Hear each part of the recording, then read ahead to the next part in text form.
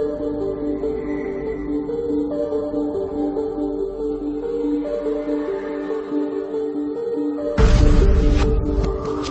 Jews, I call them Jews to you because they're known as Jews. I don't call them Jews. I refer to them as so-called Jews because I know what they are. If Jesus was a Jew, there isn't a Jew in the world today. And if those people are Jews, certainly our Lord and Savior was not one of them. And I can prove that. Now what happened? The Eastern European Jews, who form 92% of the world's population of those people who call themselves Jews, were originally Khazars. They were a warlike tribe that lived deep in the heart of Asia. And they were so warlike that even the Asiatics drove them out of Asia into Eastern Europe. And to reduce this, so you don't get too confused about the history of Eastern Europe, they set up this big Khazar kingdom. 800,000 square miles. Only there was no Russia, there were no other countries, and the Khazar kingdom was the biggest country in all Europe. So big and so powerful that when the other monarchs wanted to go to war, the Khazars would loan them 40,000 soldiers. That's how big and powerful they were. Now, they were phallic worshippers, which is filthy. I don't want to go into the details of that now. It was their religion, the way it was the religion of many other pagans or barbarians elsewhere in the world. Now, the king became so disgusted with the degeneracy of his kingdom that he decided to adopt a so-called monotheistic faith, either Christianity, Islam, the Muslim faith, or what is known today as Judaism, really Talmudism. So, by spinning a top, he said, eeny, meeny, miny, mo, and he picked out so-called Judaism. And that became the state religion, and he sent down to the Talmudic schools of Tel Aviv and Surah, and brought up thousands of these rabbis with their teachings, and he opened up synagogues and schools in his kingdom of 800,000 people, 800,000 square miles, and maybe 10 to 20 million people, and they became what we call Jews.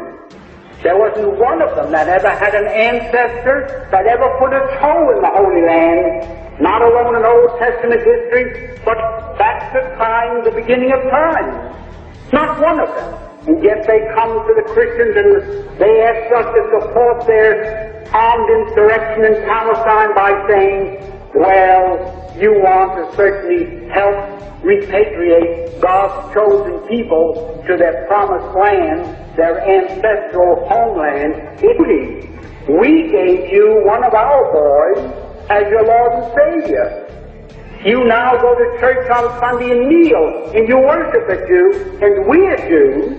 Well, they were pagan Khazars who were converted just the same as the Irish. And it's just as ridiculous to call them people of the Holy Land as it would be. There are 54 million Chinese Muslims. 54 million.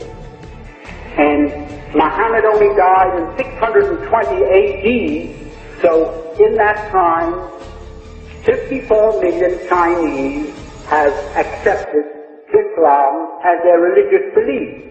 Now imagine in China, 2,000 miles away from Arabia, where the city of Mecca is located, where Muhammad was born, imagine if the 54 million Chinese call themselves Arabs.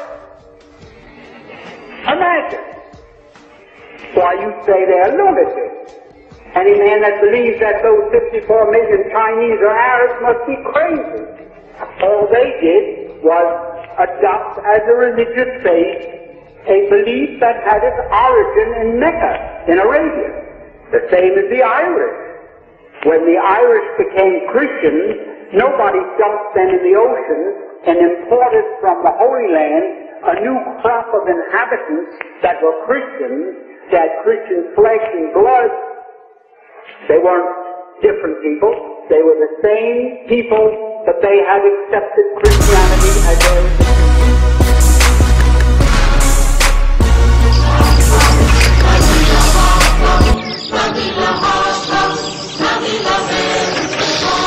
These men were trying to build themselves a promised land. A land deep in Siberia they'd been told would become the world's first Jewish state. They are the founders of Russia's Jewish autonomous region. In the late 1920s, Jews from across the Soviet Union headed to the Russian Far East. They brought their families and set up schools which taught Yiddish and Jewish traditions. It took years of hard labor, but they built themselves a capital city. It's called Birobidzhan.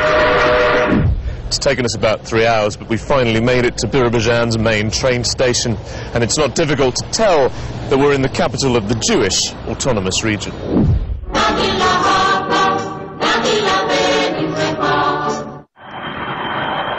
If you're based in Moscow, this is some trip. We travelled 6,000 kilometres and crossed 7 time zones to get here, and that was before our final train leg.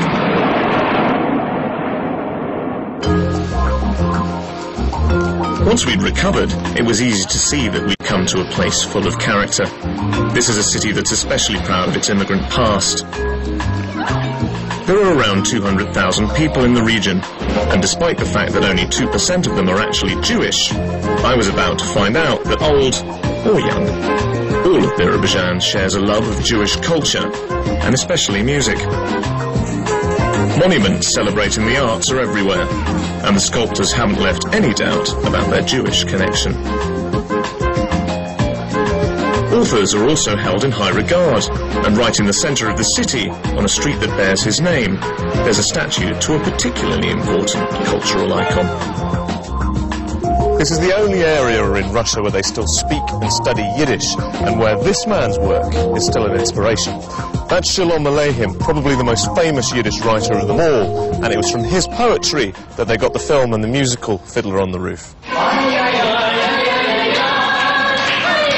And music is at the heart of a cultural programme organised by the Jewish Community Centre. Alongside its charity work for the city's poor, it puts on shows and sponsors Jewish singing groups.